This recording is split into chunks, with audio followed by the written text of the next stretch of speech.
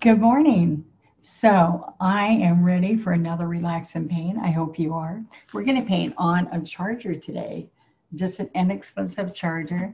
They're plastic. They're fun to paint on. We can use multi-surface paint to do that. And I hope that you can sit back and relax. I need a deep breath this morning. What about you? So if you're sitting there and drinking something hot or just sitting back all warm in a blanket, which I do in the morning in my recliner, and you're just watching, I want to inspire you to get a charger and paint today. So they're $1 at Dollar Tree. I've got them at Hobby Lobby and different places. But I want you to think how much relaxation you get from creating. So God's blessed us all with talent. Sometimes we don't know how much talent we have. And I'm hoping to unlock a little bit of that talent that you might not have known that you have. How does that sound? All right, so let's get painting. I'm going to teach you some chrysanthemums and some different simple little leaves that are all strokes. All right, a lot of people like to use a round brush. I'm going to use both and let you see which one you like the most. All right, so let's get started. All right, so I'm going to go to my overhead camera. So this is what we're going to do. We don't need medium on this because it's got a slick surface already on it. So we're going to see how this works. Oops, I wanted to put out white also. So we're using multi-surface paint. All right. So FolkArt multi-surface, which paints on all types of surfaces, indoor, outdoor, mailboxes, all kinds of wonderful metal, glass, ceramic, hard plastic. Okay, so, oh, I want one more color. Yeah, let's get a little bit of red. Oh, I know. Let's put a little bit of berry wine. All right, so I'll show you how we're going to use that. My berry wine's a little thick. That'll work though. Okay. All right, let's start with a 12 flat and then we'll try a round brush, okay? So the first thing I want to do is I'm going to lay out my design. So I'm going to do one big chrysanthemum right here. And I'm putting a little bit of the pink in here. The berry wine with the yellow ochre. Just a little bit because I just want the startness in here, which will be a little bit of color. And you want it, I want it wet when we stroke it with our 12. That was my 12, so I got to clean off the pink from the berry wine color. All right, so I'm going to put this right here so you can see me. I'm going to pick up both colors and I'm going to work them in. And when you do a sunflower, you get both colors at the same time. It's kind of like that, okay? So I've got a nice bit. I'm going to lay it because it's got water in it. I didn't get out. After you wet your brush, you have to lay it on the paper towel and get the water out. All right, so I'm going to be on the chisel. This is the chisel, okay? I'm going to come around the back and I'm going to pull from around the back, okay? That's not a very great stroke, but it's going to be there for a reason. We just want to hit the tips. All right, now what's going to happen, I'm going to pick up paint each stroke. Now watch what happens here. We're going to push and left, push and left, push and left. And you're going to see some streaking, but it's just because of the surface we're on. I'm going to try to get it where it's in a good spot for you. Okay, that's got a glare on it. I don't want that glare. There we go. I think that's better. All right. So that's the circle that starts. And then we're going to pull down. See how I go out a little bit? Look, I just want you to see the shape I want. And then I want to come down here a little bit.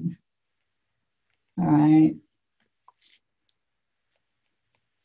So let's come right in here and we're going to do another layer. So I'm going to pick up and add the yellow, daffodil yellow. All right, I didn't even tell you colors, did I? I told you what size brush. All right, so we're picking up daffodil yellow and yellow ochre.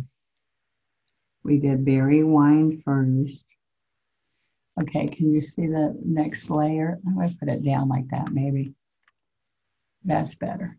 All right, so we did the first layer, and then we're coming out here, and I'm picking up yellow ochre and daffodil. All right, so now I want the daffodil to be coming up here. So look, I'm going to push and pull, push down and pull.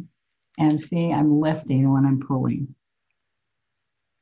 Okay, look, push, lift, push, lift.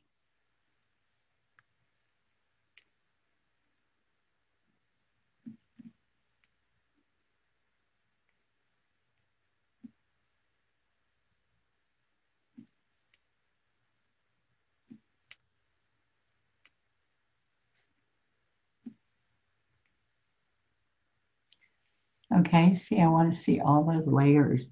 Now I'm going to pick up paint, and I could even get a little bit of that berry wine. All right, and I'm going to stroke and lift, stroke and lift.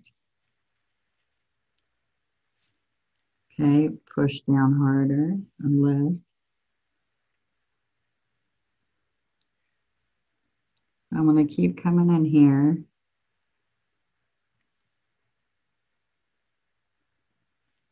Okay. Now, we're going to do a couple more of those till you feel comfortable. All right, so I want to wipe on, and I'm going to put another one right here, a little bit smaller. I'm going to use the round brush on that one for you to see. And let's just see what happens. We want it all yellow, daffodil, and stroke through the yellow ochre. So we can pull around, pull around.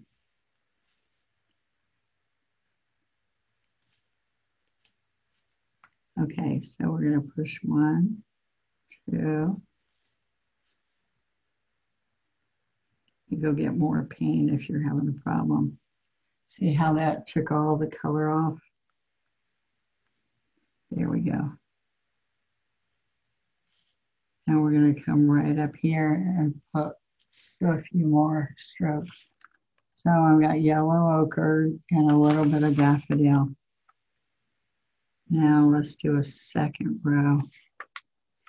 So I need the daffodil, the brighter yellow, because it's not showing.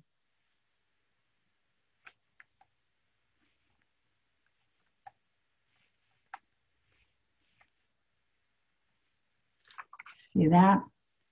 So I've got plenty of yellow ochre. Just keep picking up daffodil. Pressure, relief. Release, I mean, not relief. Okay, so I'm going to pick up more daffodil. This is the round brush, and some people like it better. I love just using flat brushes, but you can use a filbert and a round to do these. But honestly, most people say, oh, Donna, I like the flat better. Now let me explain something to you. If you have been decorative painting for a while, you have old habits and you might not want to change, which is fine. I'm just telling you what I use. So I do 1, 2, 3, 4. Okay. So you should have a larger one and a small one. And then let me show you this. Let's wipe off this color, and I'm going to go back to my 12 flat. All right, and so let's come up here. I want to do little teeny buds. Okay, and I can even have one little one that comes down. All right, So I'm going to have it like this on the plate. So I might have another one here.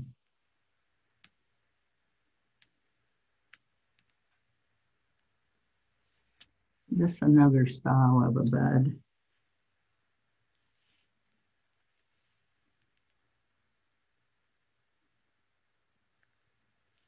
It's got a little bit more detail.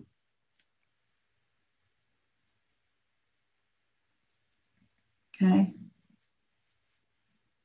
So that didn't look too hard, did it? I'm trying to not get the lights on you.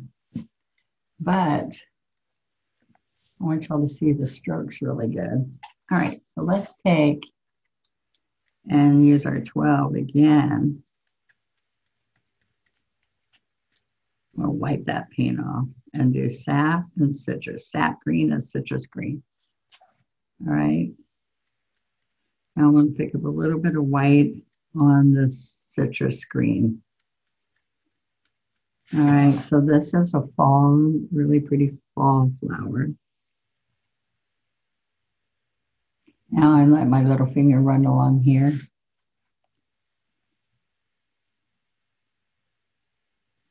All right, so I can come in here, take my sap into there, little teeny strokes in here.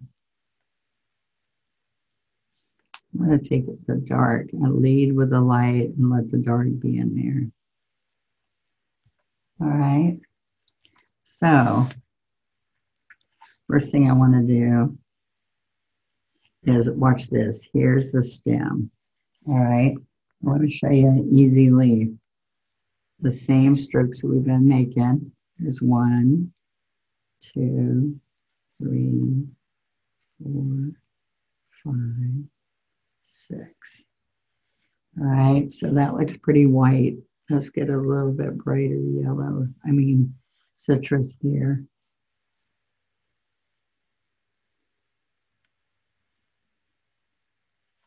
All right, so what this is going to do is going to help you because all you have to learn, and that's really a bright green. I know it looks white. I'm going to add yellow to it and see if that helps us. Okay, so look, I've got 1. There's my stem. Getting larger as I go, little, bigger, bigger, bigger. And you go back and fix it at the end. Okay.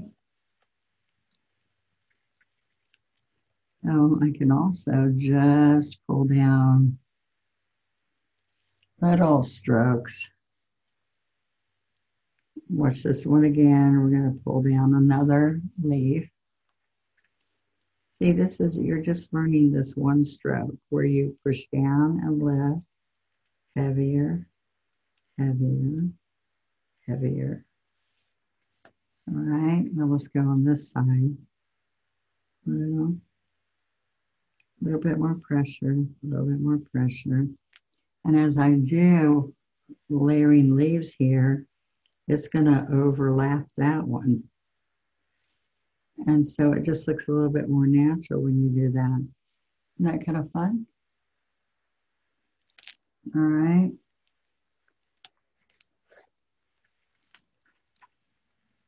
So look, as I'm picking up green, I'm going right over here and picking up a little bit of the daffodil yellow along with the sap green.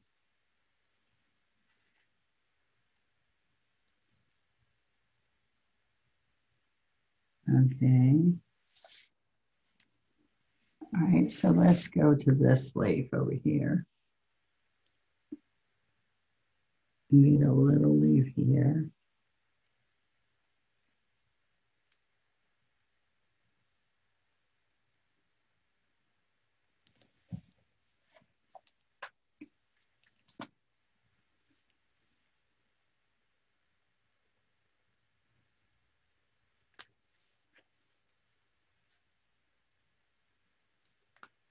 See, I keep putting more strokes in here.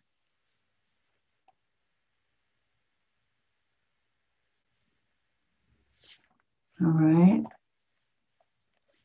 So it is fun to come right in here. Let's put another big leaf here.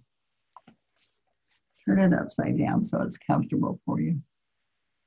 1, 2, get a little bit bigger each time.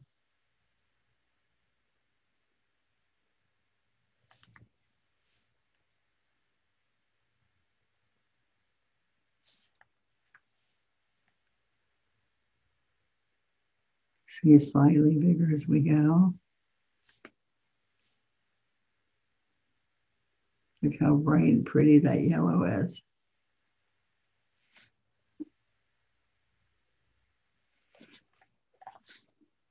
Now, sometimes I use a metallic gold in here, but all these strokes are the same stroke right now.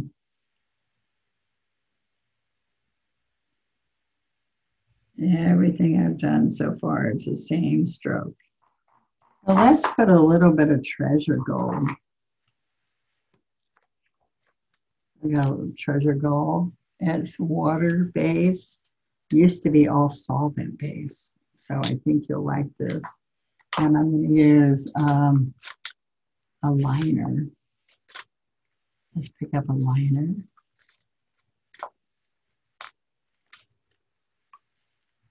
All right, I'm just going to get lots of paint on here. And I'm not using water on that, but I'm going to show you that we can push and lift the metallic gold.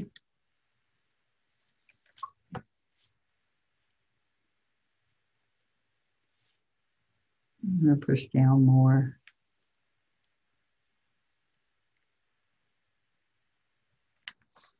All right, so I'm not happy with that one. The good thing about plastic is you can wipe it right off.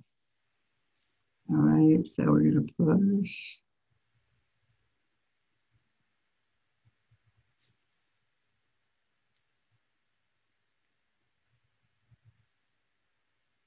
Come around. So one thing that you can do, if I want to make this into 2 strokes, I can come right here and curve it around on top. All right, let me show you. I can start here and bring it around. And then I can start here and then cross it on top. All right, that's still not doing what I wanted to do. Okay. I like to make mistakes because then you can see how I fix it. Okay.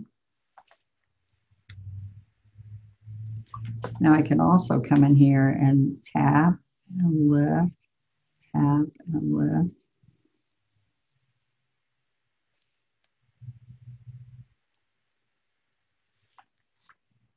So you put some gold in there.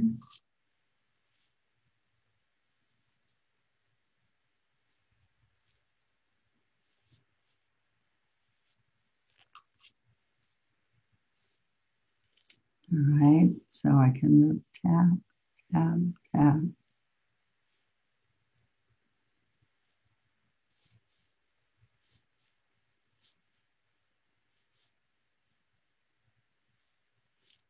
All right, just little bits of gold. All right, we'll put some more in here.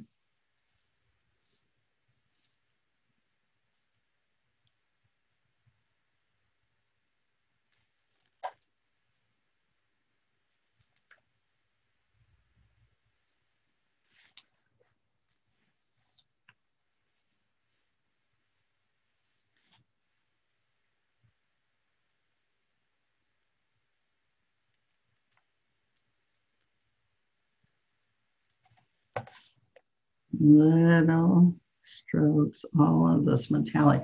And see, the metallic just adds to it. Especially when it's a bronzy color metallic already.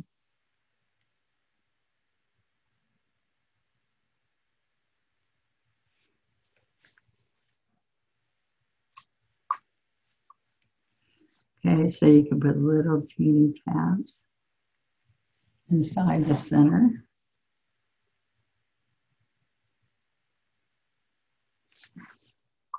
All right, you can also put your brush down in the paint.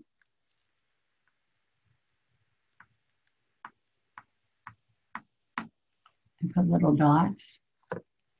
You see those?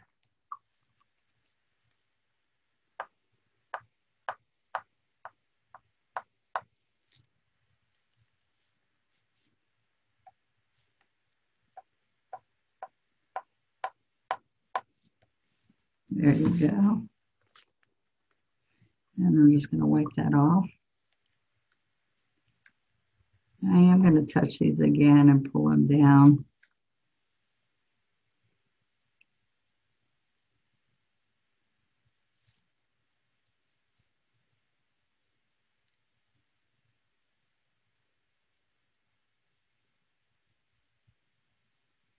There we go.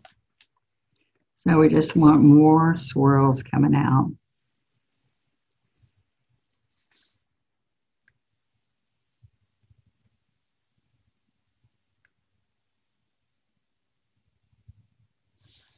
Alrighty. Got a few little spots here and I'll take those off.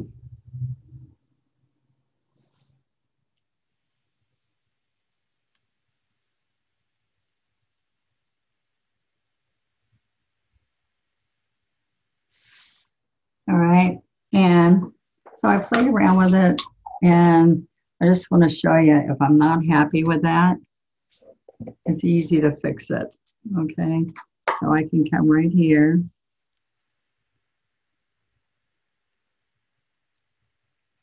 I'd like to show you how to fix by adding more paint or taking some away.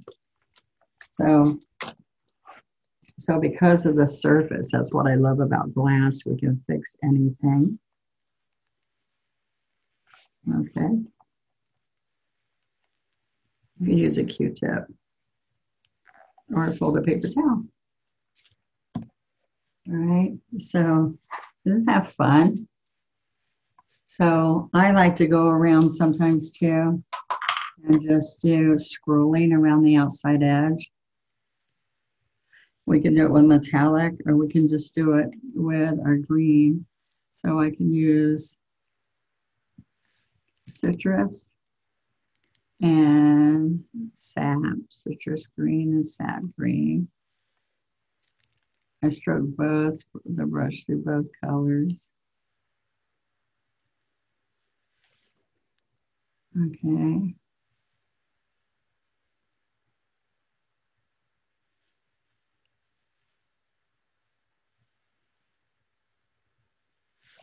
So you can go all the way around the edge if you choose. And scroll work is wonderful too, because look.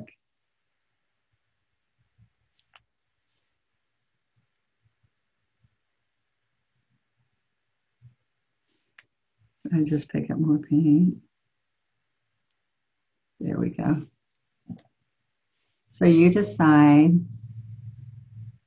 I'm going to show you a finished picture when you come back to look for this. I'm going to continue going all the way around and sign it. Take and sign with pride your piece. And there is chrysanthemums and new leaves. All right. Hope you enjoy it. Thank you. Have a great day.